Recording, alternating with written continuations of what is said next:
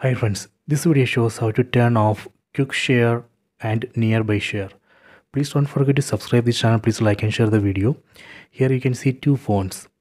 This phone has quick share and this one has nearby share. So first I will show you how we can turn off quick share. Go to settings, tap on the settings app icon, tap on the search icon, then search for quick share. Just search for quick share, then tap on quick share settings. Tap here, then tap on who can share with you. Tap here. Here we have to select no one. Select no one, then tap on done. So this way we can turn off quick share. So next I will show you how we can turn off nearby share. In this phone, go to settings, tap on the settings app icon, then search for nearby share, then tap on nearby share.